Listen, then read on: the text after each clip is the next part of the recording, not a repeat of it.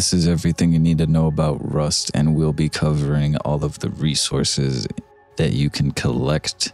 So first there is the hemp, which you can use to make clothes and a bow, also sleeping bags and bandages and a few other things. Next there is the stone, which has a collectible little node like that, and then it also has the large node, which you will need a pick to collect.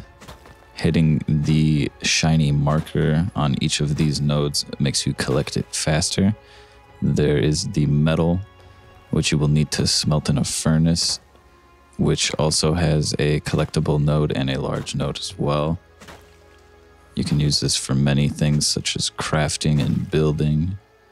Then there is the sulfur, which is mostly used for explosives and ammo. It also has a small collectible node as well, and you will need to smelt it in a furnace, as well as the metal. These nodes spawn near rocky areas, mountains and cliffs, and caves.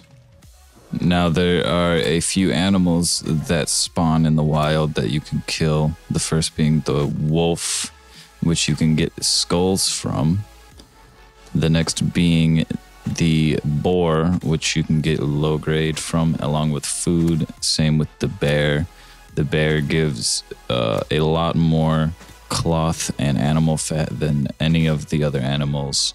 And the rest of the animals kind of don't matter unless you're using them for food. Like the chicken has one of the best foods for healing health.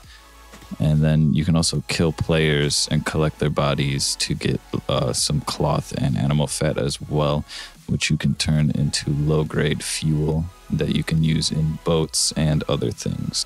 And the wood has a small collectible along with being able to hit any tree to gather it.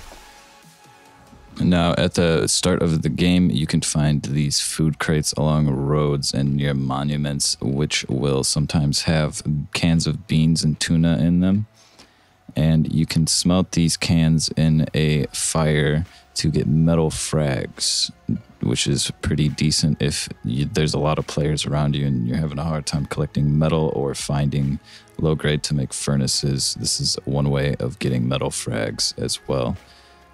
And now you'll see that we can smelt these three things right here, which will turn into their smelted versions.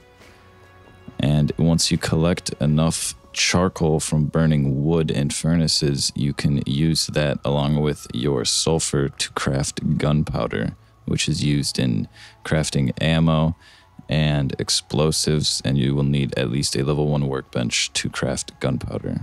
And that's all I have for you today on all of the collectible resources in Rust.